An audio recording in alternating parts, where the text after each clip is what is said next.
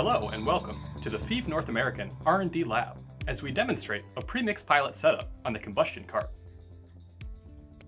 The combustion cart is a valuable tool that delivers hands-on learning opportunities to common combustion system issues that may arise. To begin the Premix pilot setup, turn on the blower and adjust the pilot air valve to achieve the required pressure. In this demonstration, we are using the 1122 butterfly valve to control air pressure, which is at 7.5 inches of water. To establish the correct premix ratio, ensure a premix test tip is installed downstream from the air-fuel mixer. First, open the test tip valve to allow flow.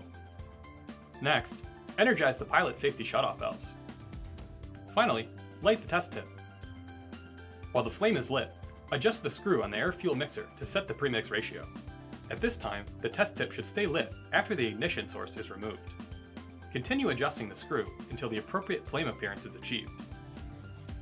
Once the correct flame appearance is reached, turn off the manual valve on the test tip and de-energize the pilot safety shutoff valves. This combustion system uses an 8988 control panel. Select the pilot-only option on the start-stop screen of the burner management system. Ensure all system run interlocks are completed, and then start the combustion system. The system will begin with the purge, and 4 volume changes will be done in accordance with NFPA 86 guidelines. Once the purge is complete, the air valve will proceed to low fire position, and then the pilot will light. After establishing the desired pilot function, use the control panel to turn the pilot off with the stop burner button. Now that the proper premix pilot functions are established, the combustion system can be started through the control panel's normal ignition sequence.